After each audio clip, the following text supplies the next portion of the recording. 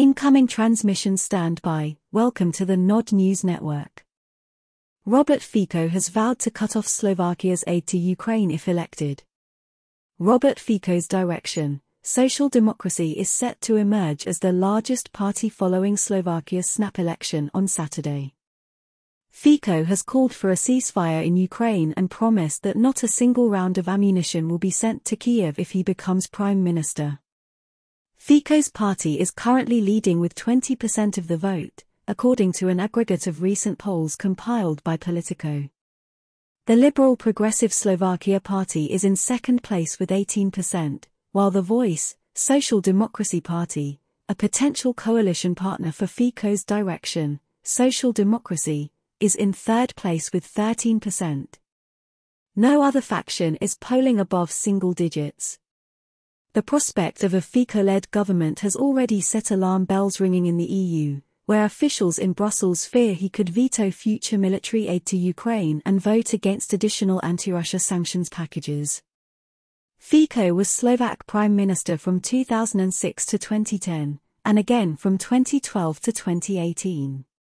He was forced to resign after one of his assistants was linked to the murder of investigative journalist Jan Kuciak. Slovakia is currently run by a government of unelected technocrats, which along with the previous Liberal cabinet has given significant military support to Kiev.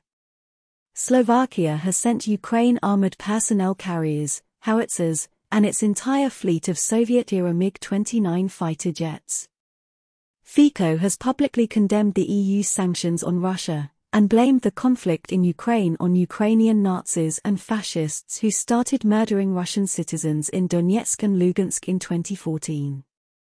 "We are a peaceful country," he declared at a rally last week, adding, "We will not send a single round of ammunition to Ukraine.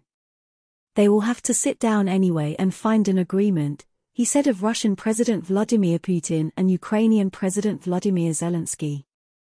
Russia will never leave Crimea, never leave the territories that it controls.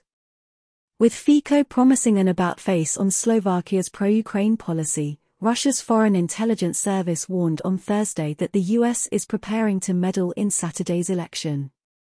The US State Department sent instructions to several of its European allies to conduct targeted work with local political and business circles, the SVR stated, noting that Washington has sanctioned the use of bribery, blackmail, and threats to prevent Fico from winning. Should progressive Slovakia leader Michal Semeka emerge victorious, the SVR claimed that he has already been instructed by the US to form a cabinet completely loyal to Washington. This has been the Nod News Network, transmission complete.